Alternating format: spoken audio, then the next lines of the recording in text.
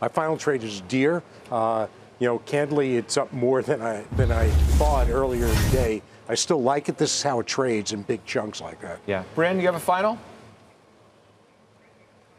Yeah, if the summer soft landing narrative continues, Pacer Cows ETF should do well. It's got about 50% exposure to energy, industrials, and materials, and a 12% free cash flow yield. Friendly farmer. CVS, way oversold. Look for the recovery. Jason's in it, too. He is, Jason. Quanta services, a lot of demand for infrastructure solutions. I like it here.